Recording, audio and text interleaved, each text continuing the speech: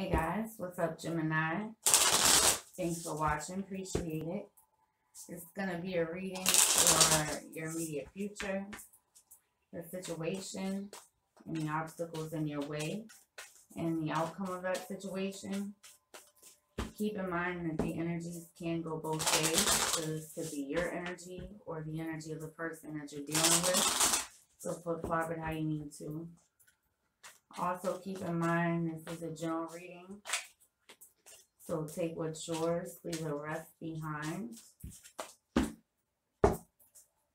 this does resonate with you today, please make sure that you like and subscribe below. If it doesn't, make sure you check your moon and rising sign. Alright. Also, if you guys would like to contact me for a personal reading, that information is below as well. Alright. Immediate future for the gems.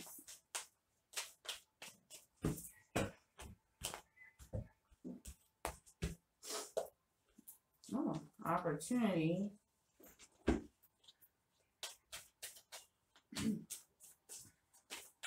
Could be opportunity to learn something, to study something. Or could be opportunity that you're not all the way trusting. Alright. Sagittarius energy, Taurus, Virgo, Capricorn. Show me this temperance. You're healing. Oh, maybe not. A lot of twos here. Yeah, another two. And the Three of Pentacles. Sorry, guys. Excuse me. So unless you're dealing with the Sagittarius, there's been a waiting period. There's love here. There's a bond between you and someone, but things have kind of been at a stalemate. Maybe because of work or maybe because of third energy. Maybe somebody needed to make a decision and not making it.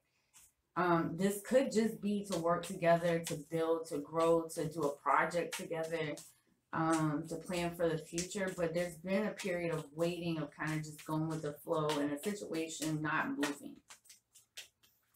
So yeah, the Hangman and the Two of Wands. There is a choice that needs to be made here. But it's either like somebody's being oblivious to it. With the Hangman in the middle, Pisces energy, this is somebody who's not really making that decision. This could be like it's associated with Neptune, the planet of illusion and fantasies. And make sure you're seeing things clearly for what they are. But this is also somebody like literally just hanging back, not making this decision, whether that's to work on something between, you know, two things or two people, whatever it is. It's somebody, it looks like kind of ignoring the decision, or kind of living in a state of illusion, cutting off intuition. Make sure you're seeing things clearly. All right, because we have the Two of Pentacles here for the middle, for the obstacle, which is still about being up in the air, weighing options, trying to make that decision. We have 1, 2, 3, 4. We have all the twos out here. Twos are about decisions, planning. I mean, not planning. What the fuck did that come from? Decisions and choices, balancing things out. Show me this Two of Pentacles. This is somebody still kind of unsure here. This King of Cups. Oh, wow. The Emperor and the High Priestess. A lot of intuition there. There could be like a mother or something that's in the picture. Show me this Two of Pentacles. This decision, this choice. I know I need just one card, please. This decision. What is the Ace of Swords? Oh, alright. So somebody, it looks like it's getting that clarity. It's making that decision. With the Tower, that's a major change. That's assertiveness. Somebody having a strong desire. Alright, so the Justice. That's an 11 card, which breaks down to 2. Libra energy. So there could be, oof, fuck. Wow. It almost feels like it gets explosive here. Gemini energy. There's your energy. You're like mirroring each other's energies. But with the 7, it's like there's some truth, there's some freaking clarity coming out. There could have been a legal situation where things got to a legal level here.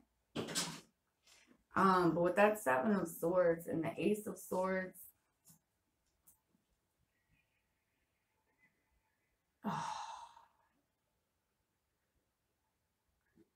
it looks like some things either got revealed, came out, and it could have been in a court situation.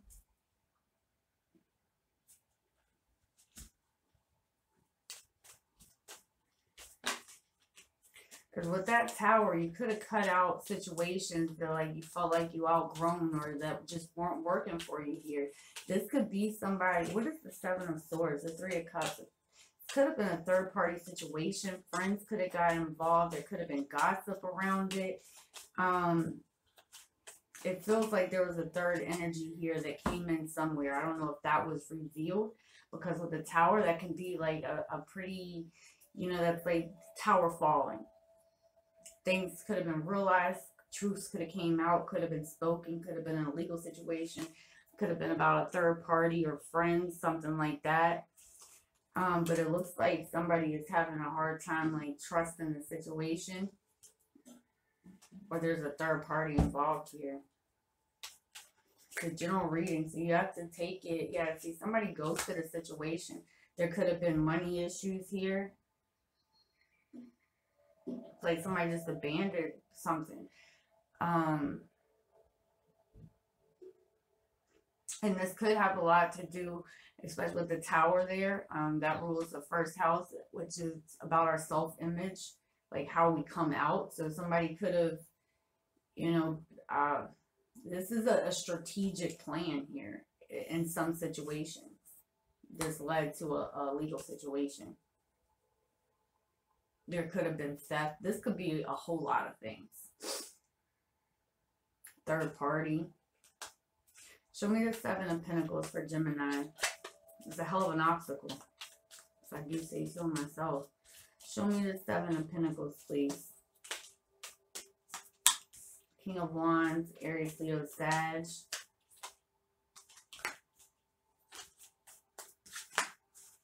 The 7 and the 8 of Pentacles. So it's looking like somebody is putting time and energy, taking control of like their happiness, a lot of drive behind this. It's a masculine energy, but it's like a take charge energy. The Sun is the happiest card in the deck, but it's also about like that power, that energy, that force, that drive. So with that King of Wands, somebody is definitely feeling confident and going after their happiness. The 7 and the 8 of Pentacles is taking your time, putting time and energy to work on things, to rebuild. This could be literally your career, especially if there was a financial loss. And this could be a relationship. Somebody is taking things slow, waiting for things to grow here. Yeah, see this Emperor, Aries energy is busting. Somebody's really working hard for something new here. Or for the idea of it. Something that you're very passionate about. This is a very take charge energy. So it could literally be about your this is like trying to rebuild. Either literally rebuilding after poverty, or after rebuilding like this marriage or whatever, you know, after a legal situation or after a third party situation. A lot of fire, a lot of passion, and somebody is definitely, you know, working hard here. The Queen of Pentacles, Taurus, Virgo, Capricorn energy. The Knight of Cups and the 10 of Cups. This is a love offer coming back around. There's emotional fulfillment. This is somebody showing up to take charge, to offer this cup of love, possibly an apology, but there's something new here beginning. With the Queen of Pentacles, you could be very much about your money. This could be business-wise. You could be dealing with the Taurus, Virgo, Capricorn. Very stable energy.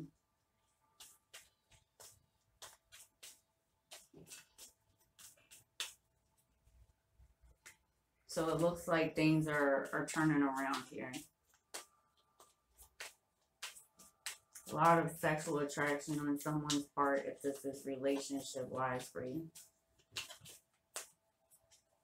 But there is love behind it.